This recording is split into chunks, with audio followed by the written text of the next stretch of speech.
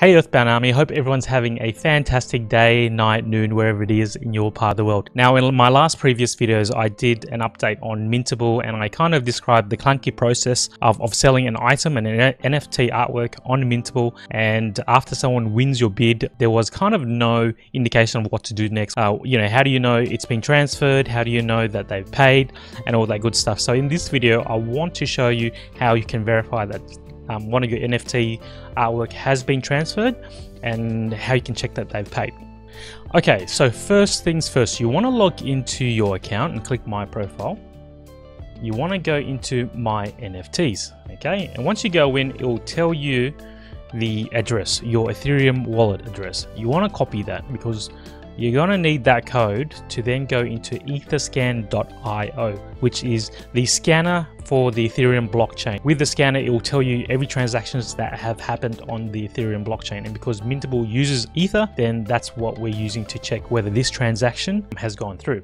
So you copy that, right? And then you paste your address ID and you click search. It should show you everything that has occurred on your address ID. Everything meaning the transactions that have occurred through that Ethereum address. Now, because the ERC721 token is an NFT artwork, you have to click ERC721 link here. And it will show you that 2 days, 15 hours ago, a transaction occurred. You want to click that hash ID. And I don't claim to be professional in crypto, so all this stuff is just random codes to me. But there is a way that you can determine whether it is your NFT artwork that was transferred. Now, also take note that the value amount, $10.71, well, at the time of the transfer, he transferred $10.71, and like I said in the other video, Ether is dynamic, so the currency does change and fluctuate a little bit. Now, what you want to do is go into My NFTs and then click More Information. You will see a token ID here, okay? And you want to copy that number. You want to go back into Etherscan, you want to press Ctrl F, paste that, and then you're looking for that token ID. And here you see the token transferred. That's the same token ID that was transferred.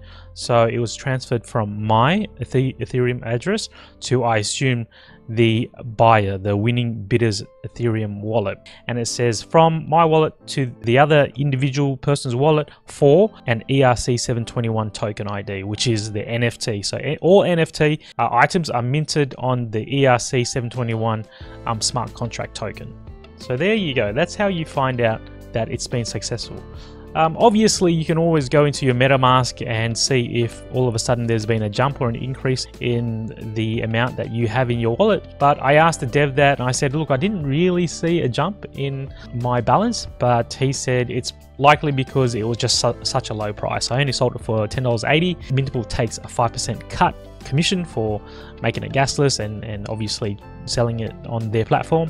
So it's fine. This was just a test anyway. It was good to experience that whole process of putting up an NFT and putting up for auction and being successful. Hopefully that was of some value. That is how you can check whether an NFT that you created has been successful in transferring and also you being able to receive the money from the winning bidder. If you got something out of the video, please drop a like and I'll see you in the next video.